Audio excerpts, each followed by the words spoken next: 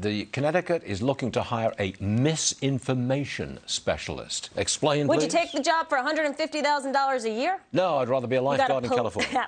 And you'd make about 5 times more. Okay, so you police the internet ahead of the midterm elections, and then you look for posts with false information. You try to find them before they go viral, then the misinformation is really out there. And then you urge the social media companies to flag the post or remove it entirely. Connecticut is spending $2 million on marketing to get facts out there, facts about voting ahead of November. And they're not the only state. Colorado, California, some others are working at the state level to combat misinformation. All right. I'll leave it there, shall I?